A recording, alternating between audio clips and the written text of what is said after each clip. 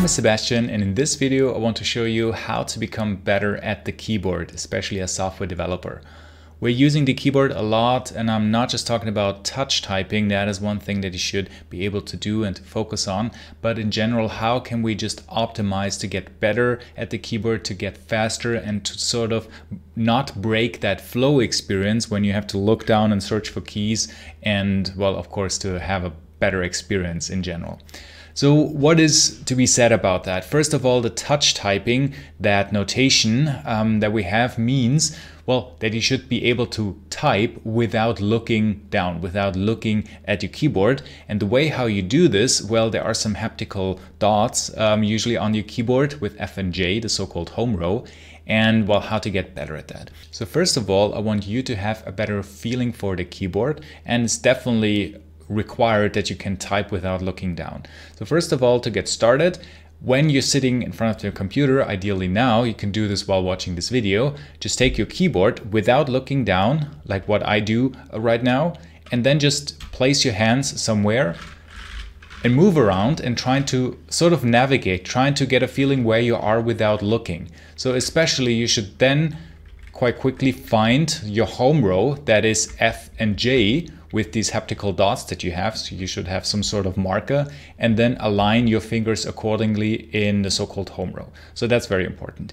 If your keyboard is older and you don't feel these haptical dots anymore, doesn't matter. You can take a sharp object and just mark them. That's actually what I did on my old laptop. So just, you know, to be able to feel them better, and that I don't have to buy a new keyboard just for that.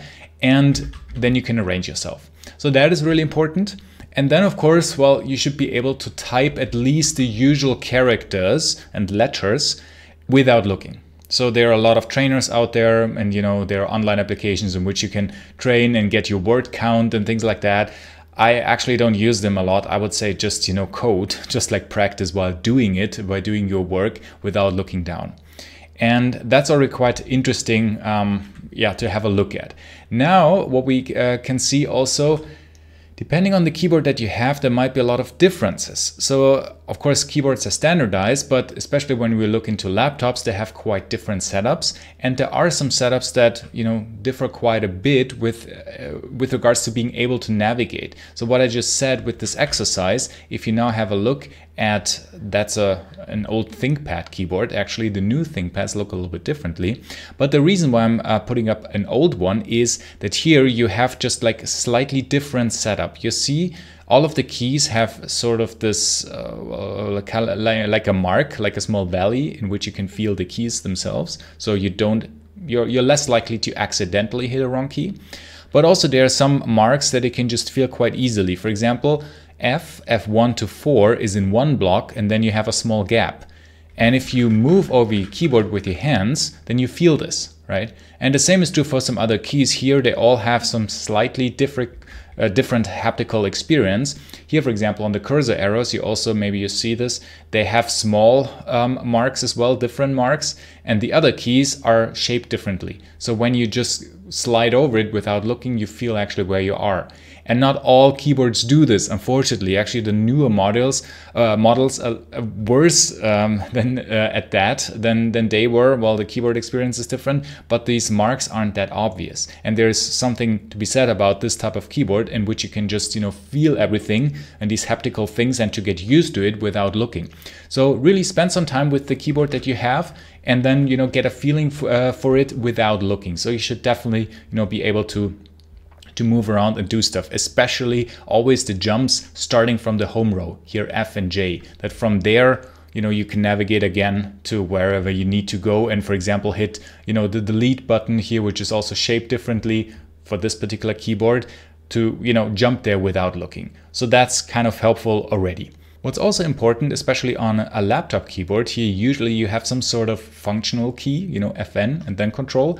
Some of them are, well, either they only have control like the standard layout, or they are swapped, that there's first control and then FN.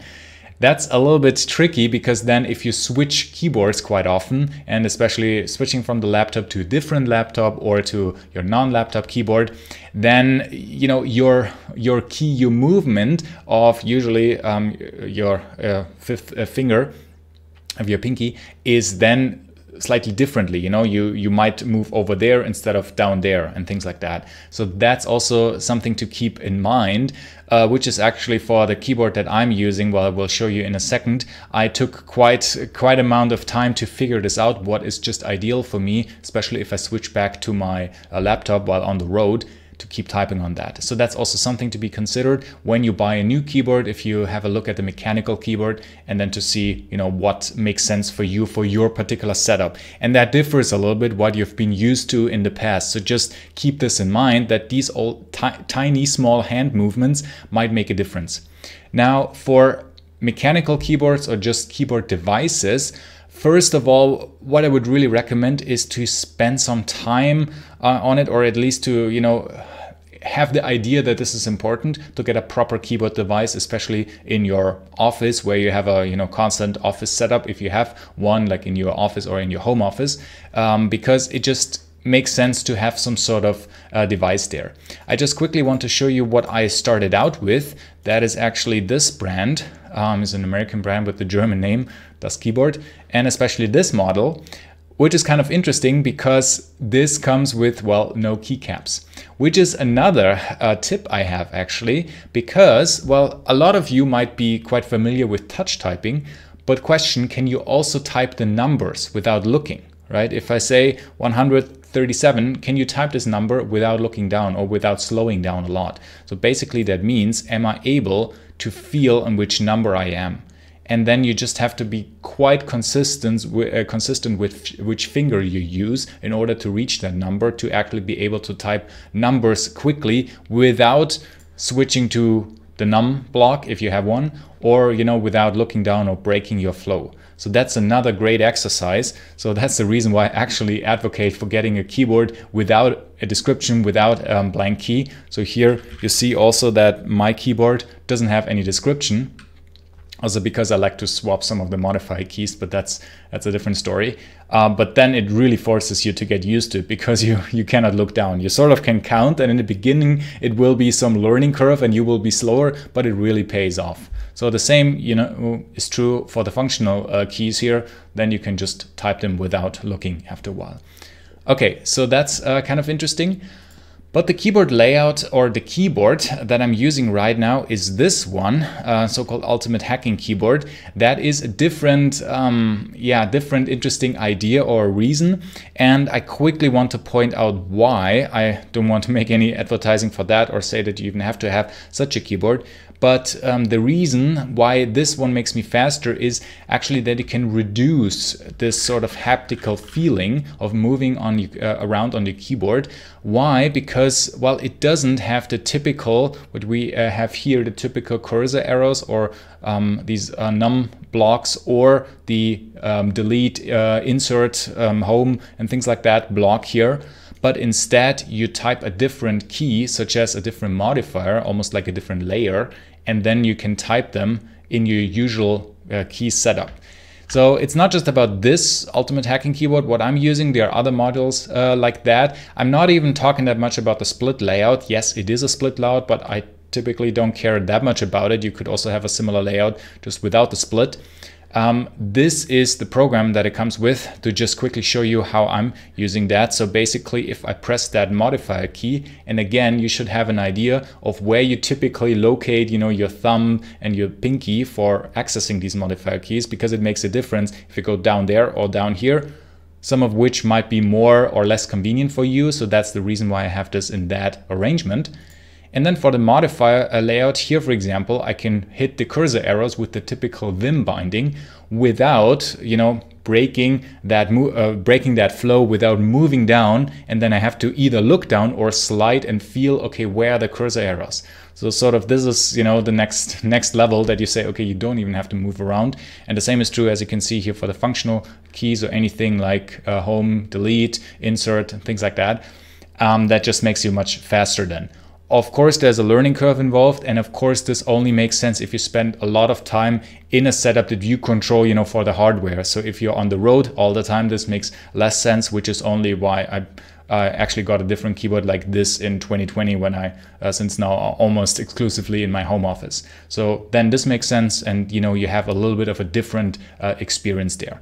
The same is true for some sort of mouse integration that you can move in this regard, but ultimately that's not the point which device you use here. It's really much more about what you're used to, and that you get a feeling for these hand feelings and the muscle memory, and especially to practice that, to be able to press the keys and maybe jump to different locations if you have to on the keyboard without looking. So that's quite crucial, and that's a great way to practice that. So first of all, to not look down, or if you have to, to just change your keyboard to have no caps, to have no description, and then you have to get used to them quite quickly. You can also place it somewhere in your desk that you don't that you can't look down. You might have a cover or whatever to just force you to get used to that. But basically, instead of using some training tool, I would just code and try to get used to it without looking down. So that's quite helpful. Then for different keyboard layouts, I'm actually not using a different keyboard layout such as Dvorak or Colmac and things like that. The reason for that is that they then are not quite compatible with all of the keyboard concepts, like keyboard shortcut concepts. For example, certain things make sense to be located on the left half of the keyboard, to be accessed with one hand while you're using the mouse and things like that. And if you're swapping the keys around, a lot of things, like Control C and V don't make sense anymore with a different layout. So that's why I'm using a US keyboard layout. And I have another video on that, why if you're not from an English-speaking country or not from the US or not from a country that uses this layout, why you should use a US keyboard layout with international layout for if you need to type some other keys. So that's also an interesting practice or an interesting idea. And all of that being said, practice to get better at the keyboard, spend some time there. There are some small tips that might help you in this regard. And you should definitely, as a developer, be able to type without looking, and also to type numbers and pretty much all of the special characters and everything on the keyboard in a very quick way without looking down and without breaking a lot of flow by changing these hand movements. So I hope this was helpful. If you're more interested in developer productivity content, I have a lot on my blog and on my channel, and also a video course on this topic. So if you want to check this out, link in the description down below. And as always, thanks a lot for watching. Bye.